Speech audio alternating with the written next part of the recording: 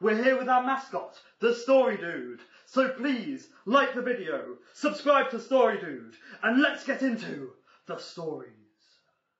What's your first move if Trump gets re-elected in 2024?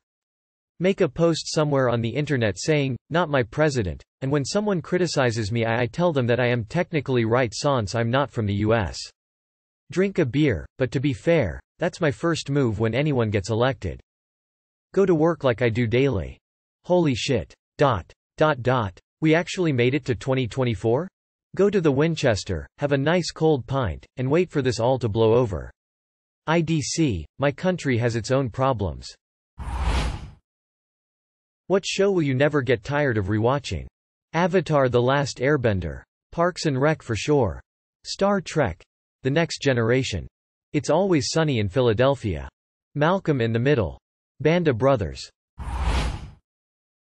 Redditors who had a gun pointed at you. How are you still alive? I put it down before I pulled the trigger. Here's to being here 3 years later. My vehicle fit the suspect description, but I didn't. The person was playing around and thought the gun was unloaded.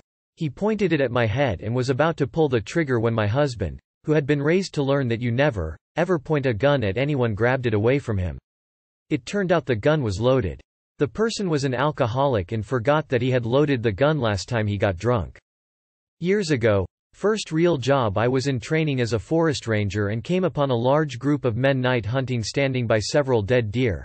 All were armed, and as I exited the vehicle many of the guns were pointed in my direction. In training I was not armed, and as they realized it, guns were lowered. I was alone, unarmed, outnumbered, and should have been writing summonses, but I was just glad to leave. Women of Reddit.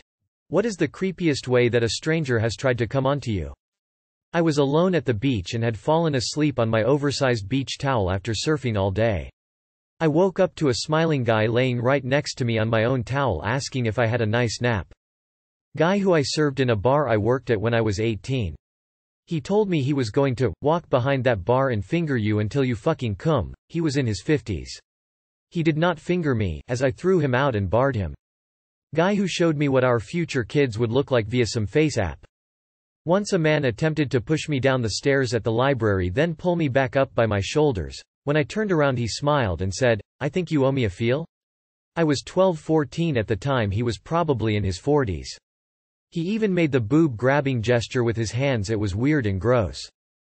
Before I met my husband, there was a guy the first knew who liked to break into my car and leave me gifts. Creepy AF.